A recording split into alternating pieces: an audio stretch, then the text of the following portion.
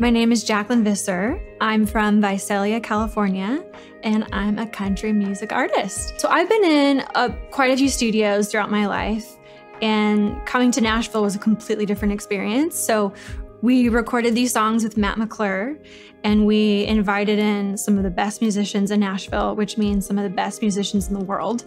And yeah, they get the song sheet, and they hear it once, and then they start playing it, and it's perfect. And so it was just so fun being able to have an idea in your head of kind of what you want these songs to sound like, and then just to have someone like, oh hey, can you do this? And they just perfectly put it together.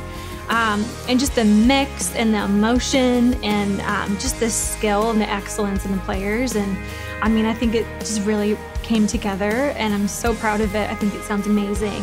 And I'm so happy to be here in Nashville. It's definitely elevating my game. I'm learning so much. And I can't wait, to keep going.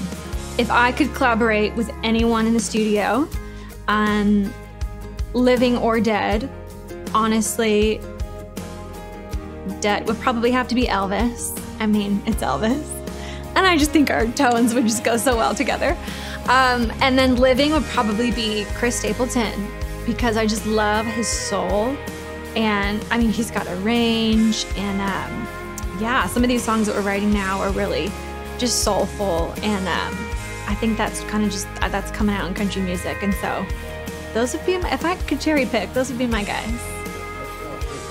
Yeah, see, let's call him up and see if he's available. That'd be awesome. Co-writing in Nashville has been really amazing. It's been a learning curve.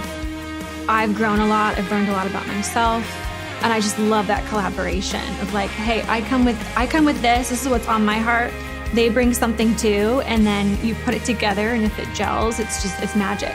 So that's been really fun to kind of take, my creative excitement and my ideas and my feelings, and just kind of put them into something that's realized and something that I can build off of and share with everyone. So that's been incredibly rewarding.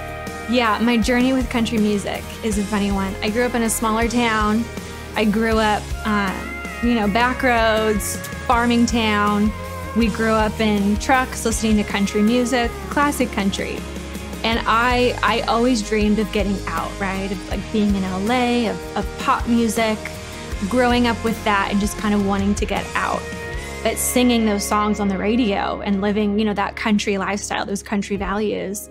And so it's really funny how, my music journey took me to LA, to London, and then ultimately back to Nashville. And it's just so crazy how all those experiences really ingrained in me a different, level and appreciation and skill of music. But now it's just funny how life works. And I resonate with country music so much. And now here I am in a town like Nashville, which feels a lot like the town that I grew up in.